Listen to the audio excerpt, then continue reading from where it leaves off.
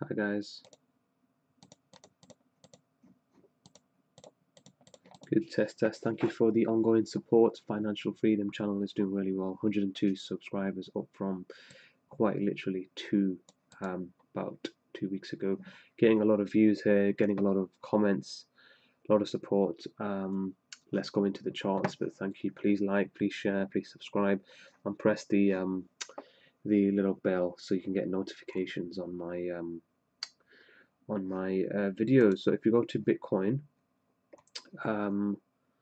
Let's just leave that up there. So I think Bitcoin's gonna roll over here. Now I did say these targets a while ago, but as is the case with trading, things can change, and as you get new price information, you need to start changing your opinions and where things may or may not go. So that's just the case with trading. Okay, take it from myself. I've lost a lot of money in the past with arrogance and ego and marrying a trade, and you can't do that in this game. If you want to have a lot of those qualities, then unfortunately trading's not for you, and you need to stick to the hamster wheel and work for someone, because either you're an entrepreneur or you're working for one. Simple as that. So you need to be flexible in this game. As I've said, what concerns me on the daily is this continued divergence here. I mean, we're really getting a lot of divergence here. We're getting newer highs and we're getting some divergence. And this trend line is gonna hit this at around 8,200 something. Then it's gonna come back down. So those targets were from before, but things change. Maybe it'll break out of here. Might still hit 9,000. I'm not sure. I did bring those targets down a lot from 13,000. They were well out of sync.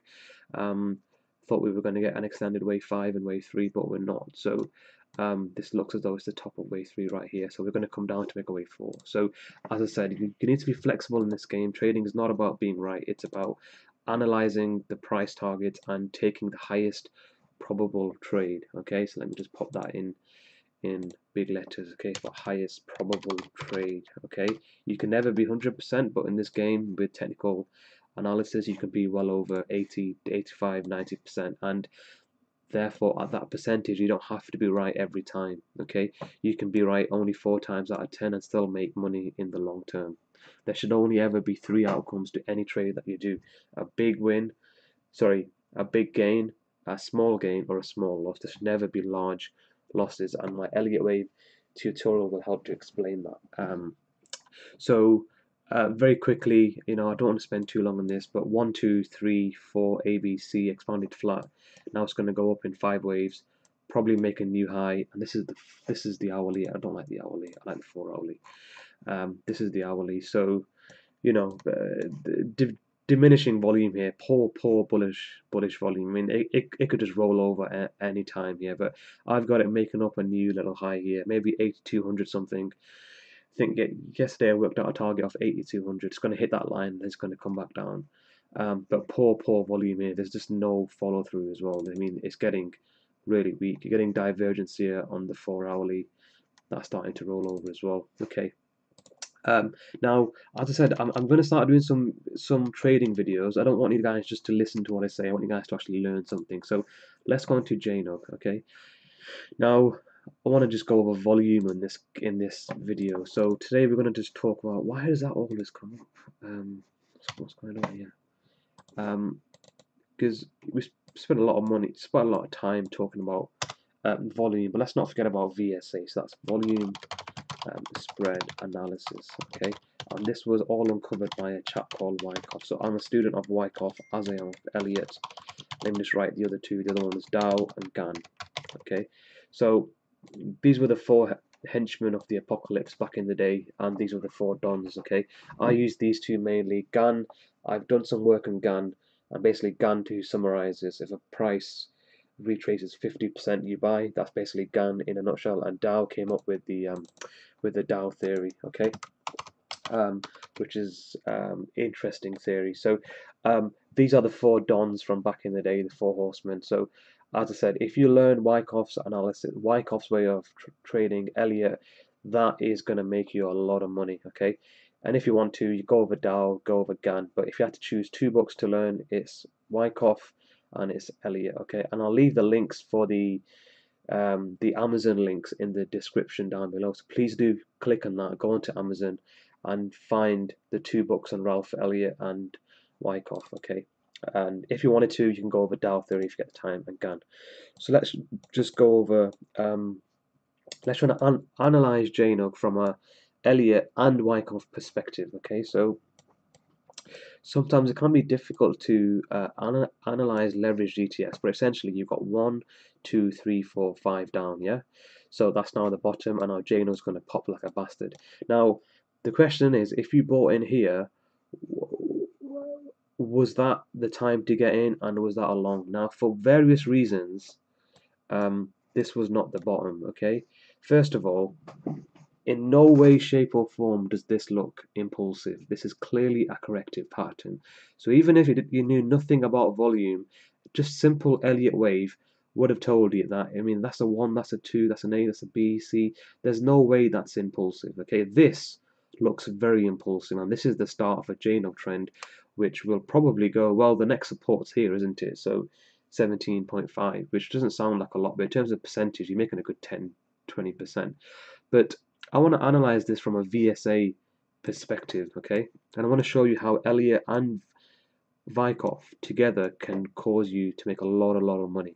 Now, we spoke about buying climaxes before, and essentially here, as it comes down, we get panic selling, panic selling, panic selling, then we have a boom. We get this massive selling climax where it's got really high volume and it just dumps completely, and that essentially sets your range, sets your horizontal ranges. So what you want to do is grab this, that's your bottom range, and that's based on this heavy selling climax. It doesn't have to be just the one candle, could be a collection of candles, but generally speaking, you'd get selling, selling, selling, boom, it'll just go vertical, right? After the selling climax, you get an automatic rally, an AR, and as you can see, immediately it jumps up, and that then sets the boundary there, okay? So Wyckoff says this is a, why does it do that? I don't know why it does that. Maybe I have to make a new text box. Anchored text. Okay, I don't know why it's doing that, to be honest, but maybe it's because I need to I mean, I've already spoken about this, so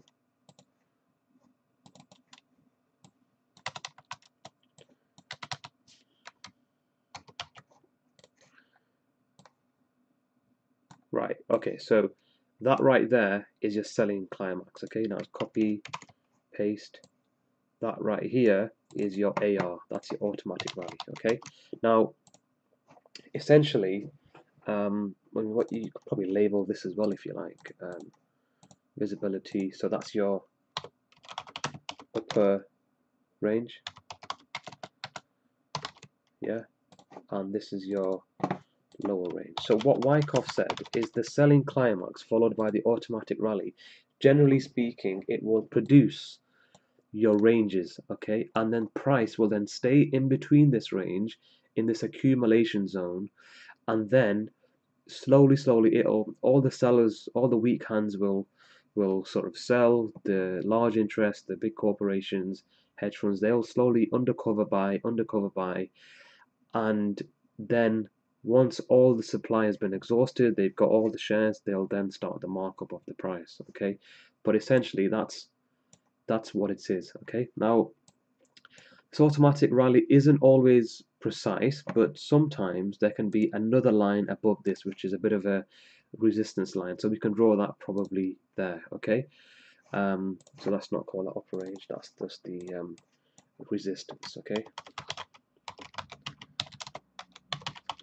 Right, so you have selling climax here, you've got the automatic rally, which, I mean, I've got it up here, but that's essentially labeling the right there. Then you've got this as the upper resistance, and then you've got here as a lower resistance. Now, what I want to show you is if you had bought in here, you should never buy in on the selling climax. You should wait and see how price responds following that level. Occasionally, you're right though, a massive selling climax could very well be the start of a new trend. So there's no harm in putting at least 50% of your position down here. But generally speaking, that's just the start, and that sets out your two ranges. then price will stay in between this range. It might pop up above here, but right here you've got terrible volume here. Like none of this is impulsive high volume candles. These are just really low shitty little candles that aren't really going anywhere. So these are just really traps to then get more people to sell. Okay, and generally that's what trading, I mean that's what the stock does. It just goes sideways. Now what's really interesting is if you break it down even more, what happens, inevitably the price comes back to retest this low. Let's say there was a huge buyer here. Let's call him John. Huge buyer John. What needs to happen is John, the big buyer, needs price to come back down to here to check, are there any more sellers here? Because what the big hedge funds and corporations, or the composite traders, as Wyckoff used to call them, what he doesn't want is for to mark the price up and then suddenly get a lot of sellers come in, and then he's going to be caught with his pants down. So what he needs to do is bring price down here. Now some people call it a shakeout. Wyckoff called it a spring. You can call it what you like, but it needs to go down here. And let's be honest, any dumb person would leave their stop right here. And so they're very sneaky. What they do, they mark the price down purposefully to trigger all the stops, and they want to test for supply. Supply means sellers. Are there any sellers down here? Is there anyone doing business on the short side down here? As I've said to you guys before, you need to think, where does price need to go to shake people out, one way or the other, either to the upside or the bottom side. And that's what we have here. We actually have very dodgy, low volume, no supply candles. That's what they're called, okay? And this candle here on the 2 hourly, this candle right here on the 14th at 8:30 UK time was a no supply candle. This is where the big institutions mark the price down to test, are there any sellers here, okay? And they do it as a low volume test. And this test was well, it wasn't confirmed initially, but later on it was confirmed, and we'll get onto that, okay? But do you see how here it's less than the 2 candles before that? And that's what's called a no supply candle. The opposite is a no demand candle on a top of a bull trend, but this is the bottom of a bearish trend. But the volume of a no supply candle is usually as a doji, the spread is very tight, i.e. the difference between the open and the close, and it's usually lower than the previous 2 candles, okay? And this is a great place to go long once you see it confirmed. Now, what happened straight after? It did not get confirmed, okay? Now, confirmation, you need a break above, a close above the high here. So there were still some sellers here. There wasn't sellers at this price.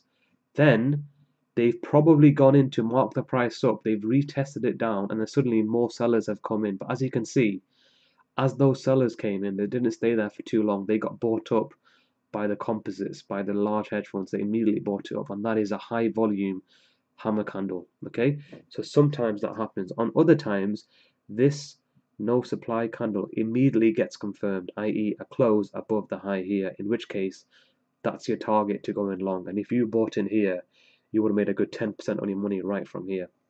So Wyckoff is unbelievable at figuring out on a real minor scale. You could time your entry literally to the cent if you know how to read candles right. And this is what they call form trading. You guys need to get good at reading candles and reading volume and analyzing things, okay?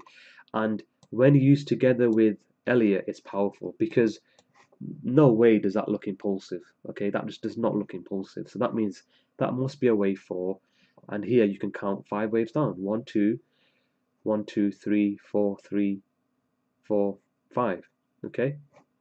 1 2 3 4 5, done. So if you were to combine Elliott and Wyckoff with volume, you know that's the end of wave 5. So you could potentially have got in here, but you'd rather analyze a bit of volume too. And on an Elliott level, this was probably the start of the impulse. I reckon this was the initial stages 1 2 1 2 3, okay? But that's the Elliott side of things. So when used together, these two concepts are very, very powerful. And as I said, that was a good time to buy. But it's these little candles that are the candles that you want to look for. These really low volume, less than the two candles before. They mark the price below the bottom of the selling climax, below the SC. You can call it a shakeout. They need to take out all of the stops, all of the sellers. Anyone doing business on the short side, they have to take those out. Now, didn't get confirmed initially. They marked the price back down. Suddenly, loads of sellers came in, but the composite traders bought all of their shares and they marked it back up, back into this trading range. Okay, then we've got a low volume, and essentially, this was your confirmation. This candle here was the confirmation because this candle has closed above this high. If you wanted to be extra safe, you could wait for a confirmation of this entire hammer candle, which was this candle here. And that happened at 8:30 on the 15th. So, you know, these are 2 hour candles. So in the space of 1, 2, 3, 4, 5, space of about 4 or 5 hours, well, maybe 6 or 7 hours, you've got time to then buy in, okay? Then the price goes up. As you can see, it retests this line. But the buyers are coming in. They're not letting the price touch this selling climax line again. And then slowly, it goes up, boom, it's gone. It's gone now, it's gone. And what's going to happen on JNUG is it's going to hit the top part of this range and then correct, and then it's going to bust out of the range at really high volume, or it's going to hit the resistance, then test this range, make sure this automatic rally is then support, and then it's going to go up. But either way, JNUG is a really good buy right now. As I always say though, please trade on your own volition. This is purely just my own opinion, but JNUG is a very good buy. JNUG is a good buy, and it all sets off from this candle. And then once you bring in Elliott as well, you've got confirmation on so many levels. I mean, you've got 1, 2, 1, 2. That's a little triangle right there, and then boom, it's up in a wave 3. So out of these four horsemen, as they call them, okay, if you were to only learn about Wyckoff and Elliott, and most of 90% of what I do is based on these two guys, you'll learn a hell of a lot, and honestly, your profitability will go up massively. And if you get the time, read up about GAN if you wanted to, and the Dow theory. But frankly, these two people have changed my life in terms of making money on trading, and that's essentially what it is. This is just pure accumulation. And then if you want to bring in some divergence, I mean, look at this. This is just textbook divergence. Okay, so let's get this bad boy out of the way, this bad boy out of the way. Let's analyze this in terms of divergence. So very simple. Price makes a sneaky newer low, and there's divergence here. So RSI is going up, price is going down. So, and then if you wanted extra confirmation, okay, MACD is going up. Okay, so on this level it's going up, this level is going up. Volume we've analyzed. Elliott wave, we now believe that this looks like an impulsive wave. So there's about 8 or 9 different reasons. Well, maybe not 8 or 9, but let's say we get 1 mark for divergence, 1 mark for MACD, 1 mark for volume, 1 mark for Elliott. We're at 4 here, and let's say, you know, we're looking, I mean, this is just sort of arbitrary figures, but essentially you want to tick box as many things as you can that help you to confirm the trade. I use the oscillators just to confirm what I'm reading, okay? I've only used the oscillators just to help show you that if you wanted that extra confirmation to get into this trade, you could use that. And frankly, JNUG is a very good long for so many reasons. I mean, gold's popping, dollar's going to collapse to 88. It's all set in stone. And these kind of trades, you have to be patient for them, okay? The stock market, as a wise man said, is simply a means to, what did he say? To transfer money from the impatient to the patient, okay? Once again, all these quotes that I'm giving you, this is purely from reading. This is what I said. Knowledge is power, okay? And that's all it is. That's all it is. That's all the stock market is. I don't care if it's Bitcoin, dollar, JNUG, you know, oil. That's all it is. Impatient to the patient, okay? And you know, you've got to hold it. You've got to look at the charts. You've got to analyze volume, and sometimes you don't get it right. But if you were patient, even if you had bought in here and you knew they were going to do a fake test, you could just widen your stop or not have a stop altogether. There are many times I don't even trade with a stop because I know what games they're going to play, and I'm so confident in the trade. You could have added into your position here, and now Jano's going to go up. So if you're trading it, investing it, your swing trading it, anywhere here is a good place to buy, and your stop should now be below here, 14.35. Okay, so it's 1.2 divided by 15. So stock market's obviously not open today, but 7.7%. Even if you were to buy here, your stop is 7.7%. But I reckon, as a bare minimum, JNUG's going to go up to, let's say you buy here, what would that be? There, 11.2, so you're getting a 1 to 6 risk reward. Yeah, that's not bad. Maybe it'll go up as high as 20, in which case you're getting 31%. There's days when I've traded JNUG and the next day, you wake up the next day and it's gone up a ridiculous amount of percent because it's triple leveraged. And what I think is going to happen is JNUG's going to keep on going, as well as gold. Dollar's going to go inverse, and then before this week's going to go up, this week's going to go up, and then this week we're going to see a lot of volatility. Okay, as I said, with Bitcoin and everything else, a lot of things are going to happen. But I reckon for the next 3 weeks, Bitcoin's going to come down, dollars DXY is coming down, gold is going up, and JNUG's going up. So, but anyway, those are just my own opinions. Trade as you like. But that's just the first sort of set of videos that I wanted to do, and I thought JNUG was a perfect sort of way to show accumulation. And so I would urge you guys to have a look at wyckoff, mix in a bit of Elliott, and honestly, guys, you're gonna make a lot of money. You're gonna make a lot of money. And this little candle here, I mean, this is so sneaky. It's just so sneaky right here.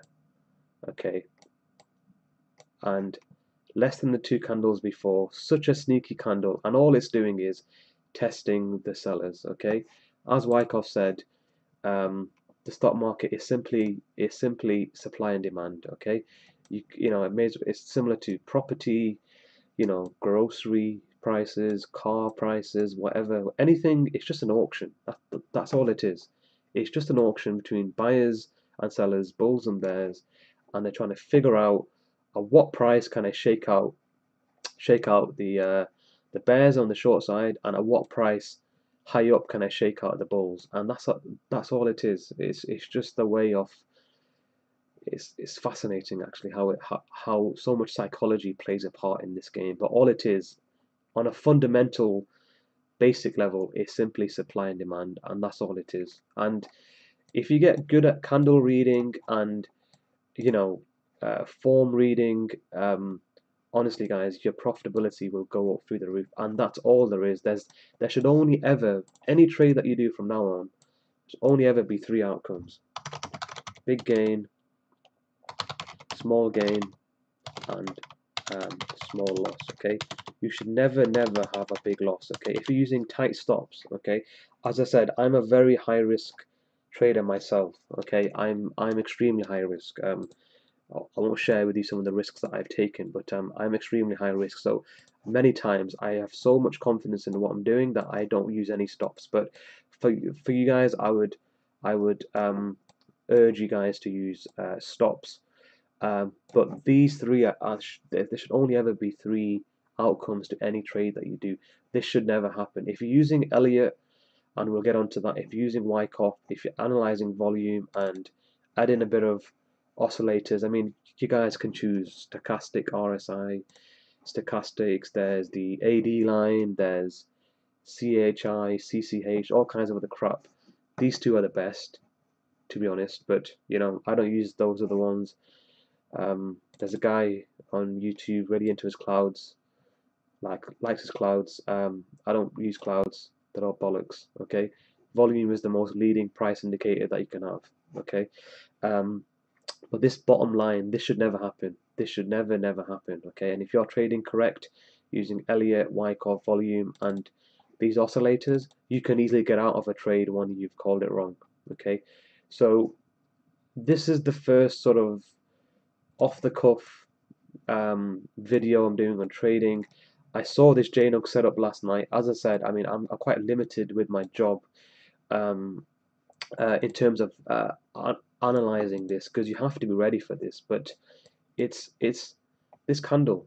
That's all it is. That was your way in. Okay, didn't immediately confirm, but this candle did. And if you wanted to be extra safe, you buy in on a test of this candle, and then once it's retested this, there's no way JNUG has any business going anywhere near here again, because the big hedge funds, the composite traders have absorbed all the selling, all the supply, and now it's just going to go up. There will be very low volume red candles here. Okay, this you might think is low volume, but as you can see, it's less than the candles here. And JNUG's going to just do this, piss about, maybe do that, then do this, and then boom, it's gone. It's gone, and you're not going to see it again. And the minimum it's going to go to is, as I said, it's going to go 17 here. And on a trade like this, personally, I don't even use a stop loss because I'm so convinced by it. I've seen this setup so many times. But anyway, hope you guys like that video. I want to do more trading videos. I don't want you guys just to take my tips and go into the market. I want you guys to actually learn. Okay, don't make the same mistakes I made. I used to use Financial Times. I used to watch Bloomberg, CNBC. Then I realized after 7-8 years it's all bollocks. Okay, and as a great trader, Jesse Livermore once said, it takes 5 years to understand the market. It took me 7.5 years. So hopefully take you guys a lot sooner. I will be looking to do live stream videos, webinars, as well as seminars in the near future around Easter time in the UK. And hopefully, if that's something that you guys would like, please let me know in the comments. And I've got 2 links to Amazon UK, Amazon US. Please do use those links and have a look. And as I said, it's